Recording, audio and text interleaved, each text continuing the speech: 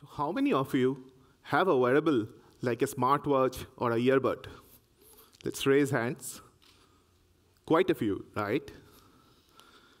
And how many of you or people you know suffer from heart problems or diabetes and have to rely on pacemakers or insulin pumps to live their daily lives?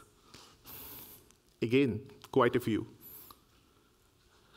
These connected consumer and medical devices are increasing in popularity as a part of the Internet of Things or IoT revolution. But these devices share a common distinguishing feature, that all of them are around your body and they share a common medium, that is your body itself. This subset of devices is creating what is called the Internet of Body or IOB. But because these devices are on our body and often have control to our important bodily functions and our private data, the natural question that comes to mind is, are these secure? Former US Vice President Dick Cheney asked his doctors to disable all communication to his pacemaker because of a scare that a remote hack can disable or enable heart attack. He was influenced by the Broken Hearts episode of the Homeland TV series in late 2012, where the same attack was shown, leading to the death of the vice president. But now, are these attacks real? It sounds good in stories. Turns out, the famous hacker Barnaby Jack showed through a series of live demonstrations in an audience like this at RSA conference, which is the premier security conference, as well as other places, that using a high-gain antenna, he can intercept the communication of the pacemaker or insulin pump and increase the dosage of the insulin pump to lethal limits. So these vulnerabilities are real, and they exist even today. These are notices from Department of Homeland Security and FDA. Even this year, in March and June, talking about these radio communication vulnerabilities in pacemakers and insulin pumps, leading to recalls of many devices. And even today, many of us have some of these devices which are vulnerable. Since that is the truth, let us try to understand why this vulnerability exists. Imagine I'm trying to communicate something from my smartwatch to my connected pacemaker. What we do is we take the information, put it onto an electromagnetic carrier, which then emanates outside my body, goes all around us in the room, and only a fraction of it is picked up in my pacemaker, which is intended. And the rest of the energy is available anywhere in the room for some hacker to pick up and try to intercept. So just by how the fundamental nature of radio communication works, the signal is available to everybody. So I'm here to tell you how can we secure it in the future.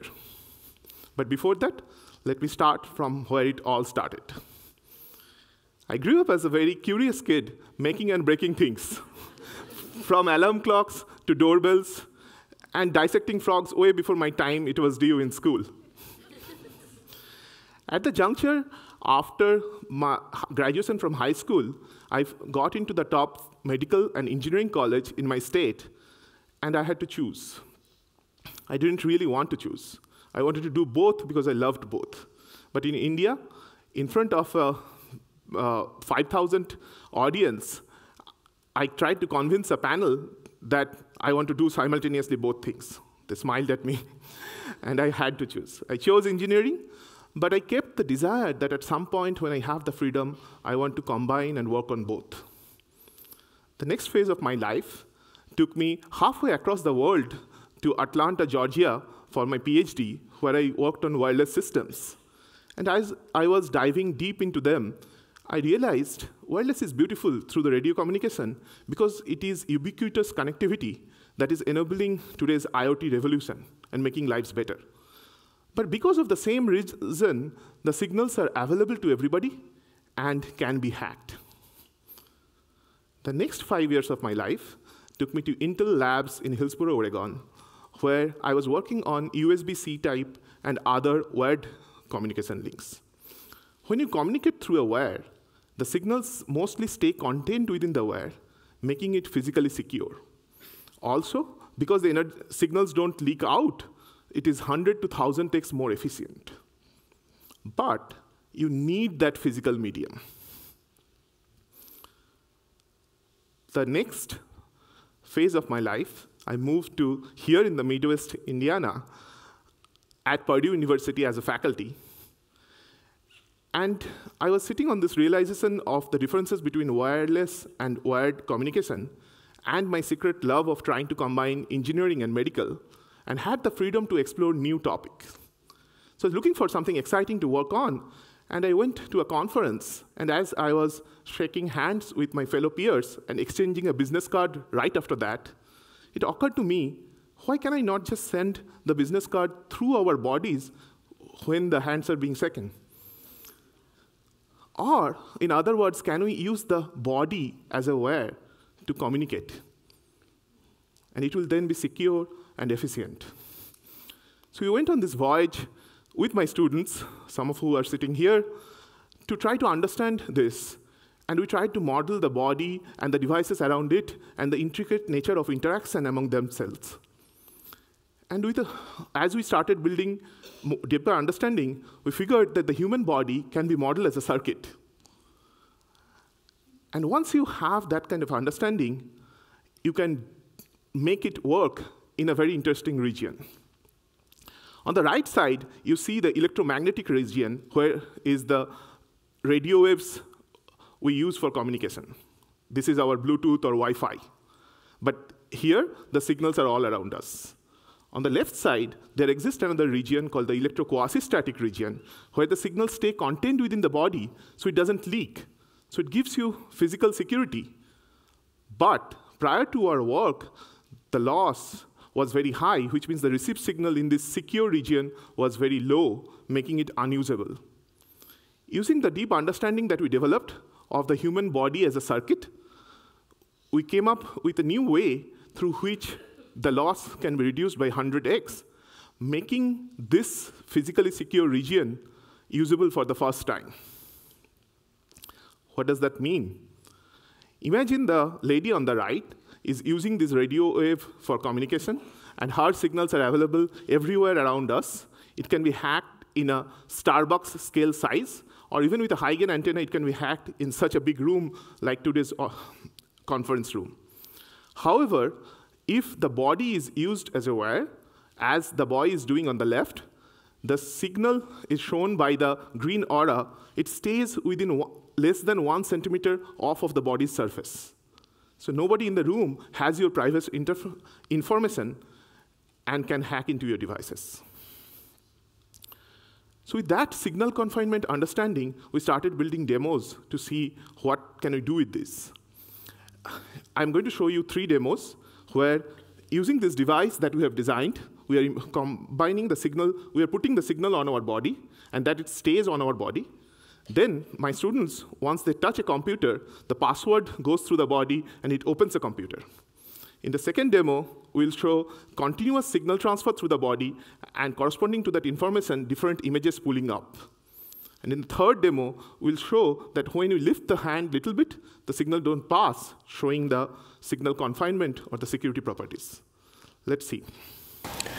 The first demonstration is an illustration of authentication using human body communication. The user sends unique codes from the wearable on the left to the device on the table. The transmitted red code sent by the user does not unlock the computer. The correct password, the blue code, successfully unlocks the computer. After unlocking, the second demonstration shows image information being sent from the device to the laptop, commanding the loading of each corresponding image. This highlights potential applications in personalized electronic interfaces. Next, the user demonstrates the signal confinement within the human body by lifting his finger above the electrode, showing minimal leakage from the body. Notice the corresponding images are no longer pulling up. Finally, the user places his finger down onto the device, completing the circuit to initiate the image loading once again.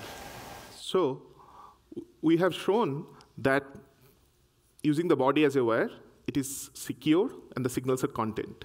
But the benefits doesn't stop there. Because the signal energy is not leaking out, and because we don't have to generate these high-frequency signals, the communication energy is 100x lower than today's Bluetooth communication, which means your battery can be tiny or your battery life can be much longer. Imagine the benefits when your connected pacemaker, because its battery runs longer, you don't have to have surgery that often. Won't that be nice? So as of now, I have shown you that using the body as a wear gives us the insight that we can have secure and efficient communication. What does it mean for our future? The future of healthcare is connected and personalized.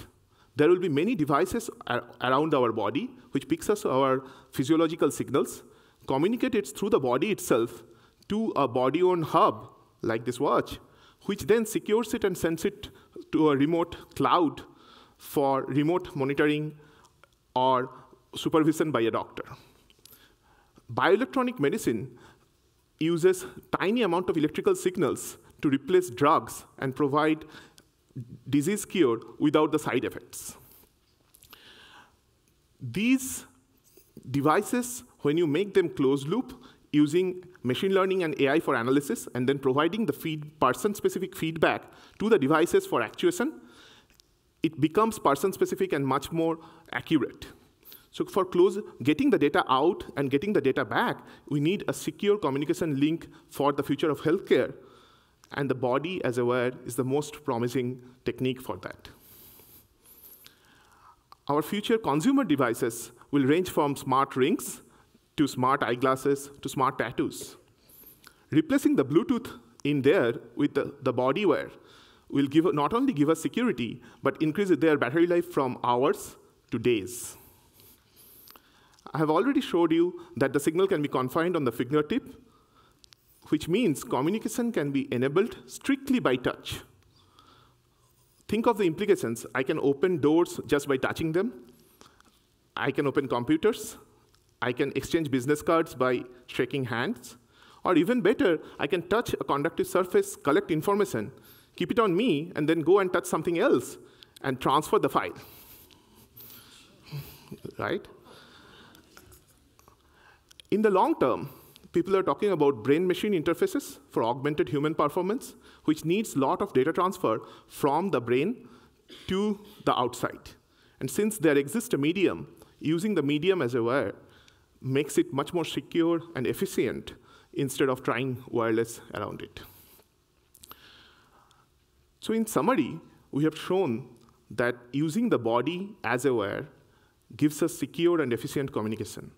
So I want to leave you with one thought. If that is so, why should we take our private information, put it on radio waves, and communicate to everybody else around, and interfere with them and make it susceptible to hacking? Thank you.